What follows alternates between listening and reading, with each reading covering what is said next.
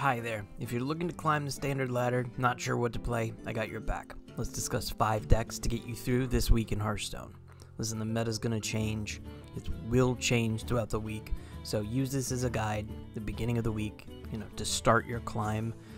You might need to make some tweaks here and there, but again, thanks so much to hsreplay.net for the superior analytics that they provide. All the links to each one of these decks I'll throw in the video description below.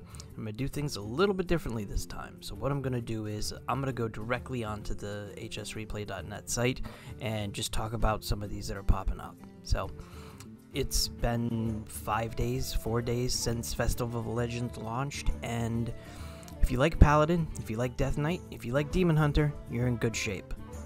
The rest of the classes aren't doing that great. Druid, Mage, and Warrior are fighting for the bottom of the barrel. Rogue, I thought Rogue would be stronger. When I was doing the review of the cards, especially for Rogue, I was like, yeah, Rogue's going to be a problem. I don't know. I think it's way too soon to be guiding our decisions on what we're going to play, what we're going to craft, based on the first couple of days, but Rogue needs to push itself up a little bit. Same thing with Warlock. Symphony of Sin is a really cool card. I thought that would just take the class to another level. It's again still too soon. But first up, Pure Paladin with a 58.33% win rate, over 83,000 games played right now, and it's of course Diamond through Legend. Best matchup is Tony Warrior, worst matchup is Outcast Demon Hunter. You're going to see worst matchup Outcast Demon Hunter multiple times on this list because it's a very powerful deck. It's the same as before, essentially. One of the things in this deck that's super good is Countess. This has won me many of game because of the randomness of the Countess putting out those 3 legendary invitations in your hand. Light Ray went up to 11 mana, I believe it was nerfed this week on Friday, but it's still powerful. I would definitely keep it in there. And then it's just spells to beef up your minions and just kick butt. Disco Mole, I thought when we were going through the reviews of the cards, I was like, this one's not that great. It's great. It's great. Plus it's a common, so it's super easy to craft. If you don't have this card, get this card. So again, this is a very, very popular class right now. This is my favorite of the deck types in this class. I would definitely give this one a shot.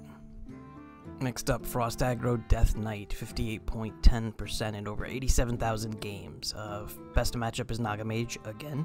Worst matchup is Blood Death Knight. So the only thing that can beat it is another Death Knight. This is a strong deck. It is aggro. I know that I've seen on Twitter recently that those have been complaining about this specific deck. So it's just it is what it is. It hasn't really changed too much from the last iteration before Festival of Legends came out. It's awesome.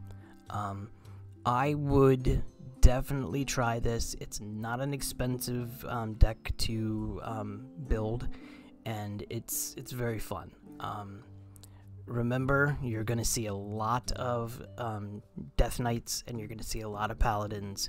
You're going to see a lot of Demon Hunters, but the cool thing, you're beating almost all of them. If you look at this, the win rates are just the top of the heap.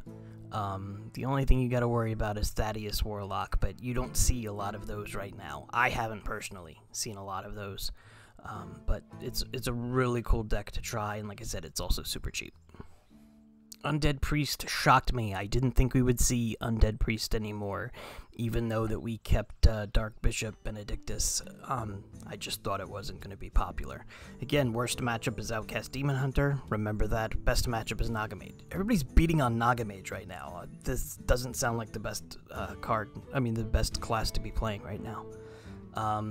It's same as it was before. There's a little bit different synergies. It's got the Idol's Adoration weapon. Your hero power costs 0 after you use it. Lose 1 durability. So this one's really simple to understand. Go face. Put your minions on the board, buff them up, and go face. If you've played this before, the synergies are almost exactly the same. The only really difference is Idol's Adoration's in there, which just makes your hero power 0, so that's a good thing. If we look at the matchups, we will see that the only thing it really has a problem with is Paladin. Now, Paladin is, you know, a concern if you're playing this trying to get a higher rank, because Paladin is all over the ladders right now. Diamond through Legend, look at this. The only thing that you're going to be okay with is Dancing Paladin and maybe Silver Hand, but Pure, you're not winning a lot of games on this, so just prepare accordingly. Next up, Outcast Demon Hunter, 55.71% win rate in 73,000 games. Best matchup, Naga Mage. I really got to see what this Naga Mage is looking like, because this is every single one is saying, yeah, it smacks Naga Mage, it smacks Naga Mage. Worst matchup is Blood Death Knight here, same as before. So this is really use your Outcast cards to buff up your group. You have the one here, the Halveria Dark Raven, which just makes your rush minions, when they attack, it gives your minions +1. You could do some damage with this, especially with Lady Steno as well. It's really good. It looks complicated, and maybe that's just because when I first started seeing it, I was not a huge Demon Hunter player, but it's not difficult. Just watch what you're doing, watch what's on the left and the right hand side of the board. I mean, your hand, so you're making sure that the outcasts are popping when they need to, and it's fun. Rowdy Fan also is really cool. Choose a minion, it has +4 attack while this is alive, so put this with either Lady Steno or Halveria, and you've got some punching to do. Vengeful Walloper just got nerfed on Friday, but I still don't see this being as a, oh, remove this and put another card in. It's just a good card. Having one extra mana on this one I don't think is going to make a problem to it whatsoever. As for matchups, you got to worry about a little bit of Blood and Frost Death Knight, and really that's it. This is powerful. Maybe a little bit of other Demon Hunters, but you don't see a lot of Relic or Spell Demon Hunters right now in the rankings. Definitely consider playing this at least once or twice, see what you think. Okay, last up, and it's not the 5th deck. It's actually a section where you can go on hsreplay.net to find a deck that's really cool to play, or what's trending right now. There might be a new meta breaker in this list here. So you go to the trending section of hsreplay.net and you just look through. You see what's being played at the time. So right now, Tony Druid, it's got a 50.5% win rate. Maybe there's something there.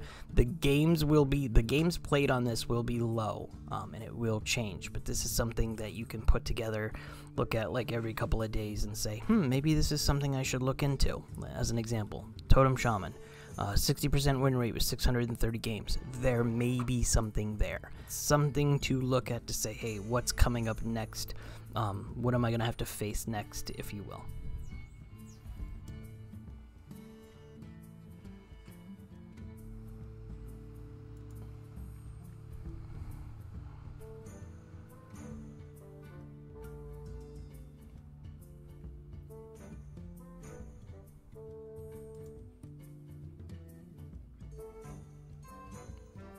So that's all I have for this week. Please like and subscribe for weekly Hearthstone content, and thanks again for hsreplay.net for all of this information.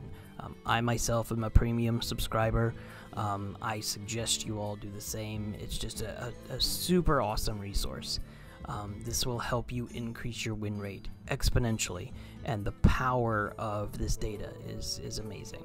I will see you in the tavern, and I will most likely be playing one of these decks, and good luck and have fun.